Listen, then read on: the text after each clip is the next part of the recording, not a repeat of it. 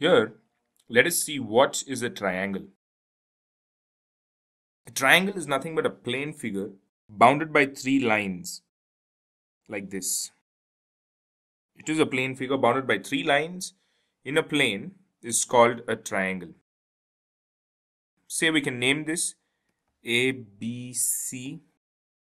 So let A, B, and C be the 3 points such that they are not in a line like this, but they are in different lines.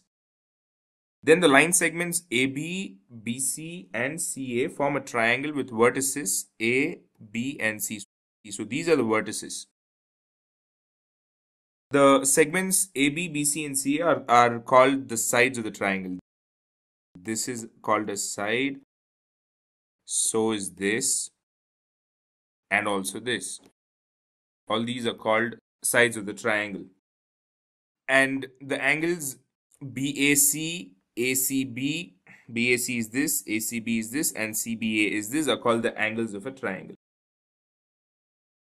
So the word triangle, tri means three. So triangle has always got three angles.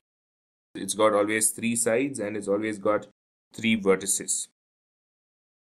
And symbolically, triangle is denoted like this. So if you have to say ABC, then it is triangle ABC. This is how it is denoted. And another thing is the sum of the angles, the sum of the three angles in a triangle is always equal to 180 degrees. Angle A plus angle B plus angle C is always equal to 180 degrees. This is one of the most basic triangles. It need not have to be like this. It can be like this. It can be like this. It can be like this. So anything with three sides or 3 points not in the same plane are all triangles. Say even this is a triangle. This is a triangle.